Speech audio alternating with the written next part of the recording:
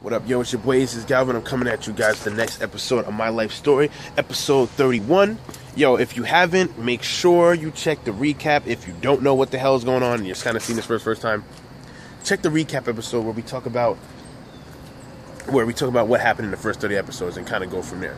So that's what you guys can do if you want to know what's going on or if you want to catch up, all right? So let's get into it. As you guys know, as I just told you, I just met this girl named Shadi. Shadi's cool and everything. Everything's cool with that. I meet Shadi and everything's chill. But at the time I met Shadi, I just got over the breakup with Mia.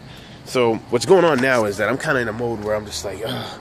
I'm in like that mode. You ever break up with somebody and it was your fucking fault?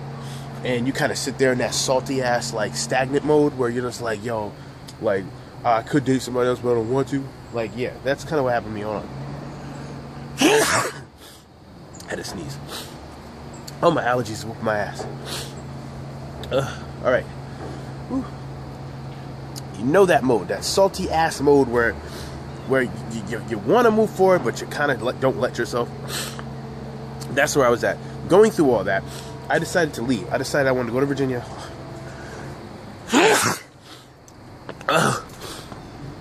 I'm dying out here for y'all. Woo. Alright, look. I decided I'm going to Virginia.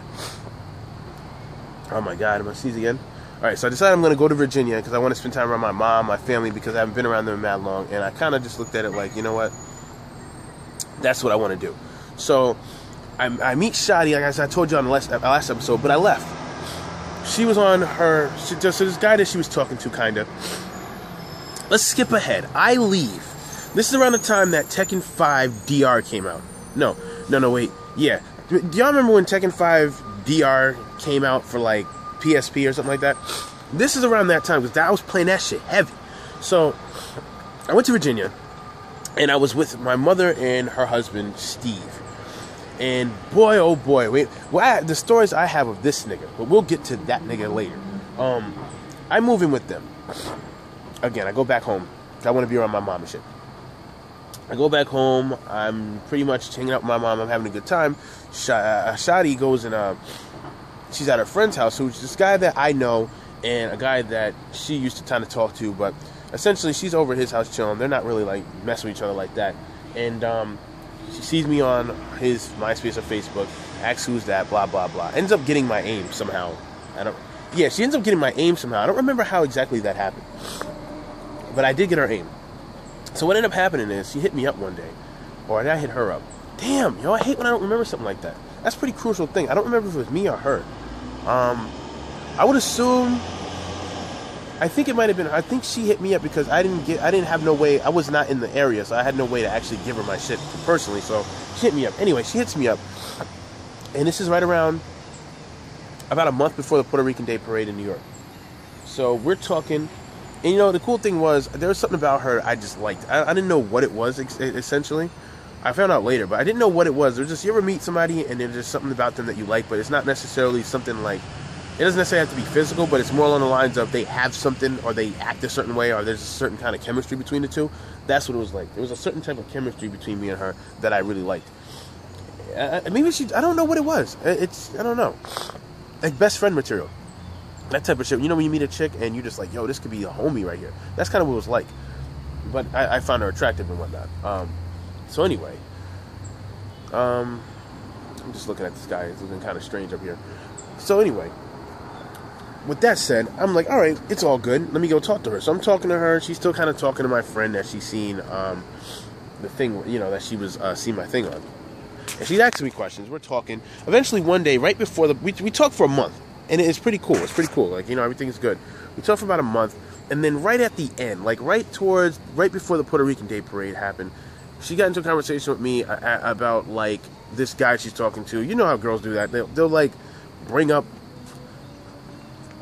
like, a certain type of relationship issue with you, even though, like, you're not dealing with them, but they may like you, but they're going to bring up an issue with their relationship type of thing. That happened. And she asked me, like, what she should do. You know, I forgot exactly what it was, but I think he was just being a douche. He just wasn't, like, repping her. He just wasn't committing all the way. You know how girls, y'all know, I know a lot of you guys know how when chicks, like, get to that point where they want to date you or they want to be with you, but you're on some like next level shit. You're like, oh no, like I don't know if I'm ready. There's too many other girls out here, but you kind of keep them on the side. You may still smash, but you're not actually dating them like that. This squirrel's wilding out. But yeah, like that's kind of what it was like.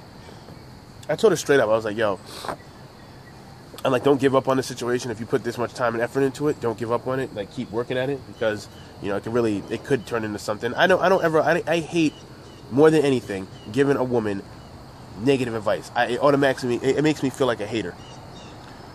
Like, and I can't do that. Even if I don't agree, I just really won't kind of give that negative advice. Like, yeah, fuck them, leave them. Like, it just makes me seem like I'm a hater, and I don't like that. I don't think any dude should do that, but dudes do that because that's how most dudes get with other girls. My man and me are having problems, and then they be like, oh, fuck that nigga. Y'all know how that works, and then you end up snatching them up like that. I don't like that method.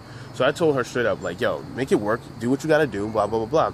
We got mad close because of that. I guess because she trusted me because of that, because I wasn't, like, on some, oh, don't mess with him. But y'all gotta keep in mind, I'm in Virginia. I'm nowhere near New York.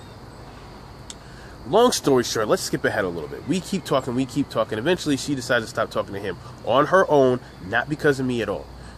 When that happened, nothing between me and her really changed. It was still kind of like what it was. I still was talking to her on a daily basis, having a lot of fun talking to her. I had a lot of fun talking to her on AIM, just the simple fact that she was like kind of like a pen pal, and I was just kind of in Virginia chilling, but she was like one of my few connections to New York, so I really enjoyed that a lot. Like, it was nice, because I just was like, yo, I'm actually talking to somebody new, and her being more mature. The thing about Shadi was, she was more mature. She was already, like, she'd been weathered with life. She went through a lot of things in her life, so me and her could already relate. I honestly believe that people that understand other people's pain, I mean, I know a lot of y'all watching Naruto and anime, and you can kind of, that may sound familiar, but I felt like this before I even seen that. Essentially, if someone can understand your pain and what you've been through, then you guys got a good understanding of each other. So if you've been homeless and you dealt with a girl that's lived in those minimal situations, you probably relate. If you were raised in the hood and you date another girl that was kind of raised in the hood, you would understand each other. It's like if one girl was raised in Beverly Hills and your ass is raised in the slums of LA, it's a completely different. Y'all may be able to work, but it's not going to be the same kind of relation when it comes to most things. And that's what I'm talking about. Now, here's where shit just started getting interesting. I tell Ziz, which y'all know is my brother. I tell him, I'm like, yo, like, see the garbage truck back there? I'm like, yo, I want to go to Florida. Now, for the longest time, I felt like the girl I've been looking for this whole time has been in Florida. I've just been having this feeling. I've been saying, God damn, don't you hate that fucking noise? Let me go down here. All right. So I kept telling him, like, the girl I think I want to meet is in Florida. That beeping sound's not going away, is it? Nah, it's not. All right. We're just trying to push through this, all right? So, girl I felt like I needed to meet was in Florida, but I'm in Virginia. So what I told Ziz is, hey, let's set up something so I can come to New York. I can scoop you. I told him I was going to come to New York for 2 days. I'm going to bring 2 days worth of clothes. I'm going to come to New York for 2 days. I'm going to scoop you, and then I'm going to go and we're going to go to Florida. Now, mind y'all know what I've been through. Y'all know how, like, this shit I've gone through so far, because y'all been riding with me in these episodes, so y'all already know. So let's just keep this in mind, right? I tell him I'm going to come in Florida, New York soon in 2 days. Now, I also tell Shadi that, too. I let her know. I'm like, yo, like, we've been talking for a while. I'm going to be in New York for a couple of days. I want to see you, because I haven't really seen her since I left. She's cool with it. So, pretty much, let me get on some other things. That's what happened with Shadi during the time of me being in Virginia, is that. So, keep in mind now, that's what happened with just her. We're going to get back and go on some other things. Like what happened with Steve and what happened with my mom and things like that. But as far as Shadi's concerned, what me and her did was pretty much talk, build a relationship, and, just kind of chill. Like, we weren't really, like, on some next level shit, but I did tell her I'm going to come up there. I made a plan with Ziz to come up there for 2 days and get him and go to Florida. That was the plan. So we can start our shit, because his mom lived in Florida. We were going to go there and, take care of that. And that's what we're going to do. Next episode, right? We're going to get into what happened with Steve and what happened with my mom. And I'm sure some of you remember a little bit about Steve, if y'all remember the video. So we're going to get back into that. And we're also going to talk about a couple other things that happened when I was there, too. I met a few people that will come into play later. So my little trip in Virginia for about 4 months is definitely worth something. But when we come back, next episode, we're going to talk about me going back to New York and what happened when I came here for 2 days. It's interesting. So once again, it's your boy Aces Galvin. I just hit the 10-minute mark with this. Stay tuned. Like I said, I'm gonna be bringing these a lot more often. I'm gonna get through this because I need you guys. I need you guys to understand. I need to get to now. I need to get to right now. So we need to get through this shit so I can get to now. Cause yeah, it's your boy Aces Galvin. I'm out. Any of you guys got Destiny? Add me on PSN. Aces_AKA_talent PSN. We can play some Destiny. I'm gonna be on that today or whenever day y'all see this, cause y'all know what it is. It's your boy Aces. I'm out.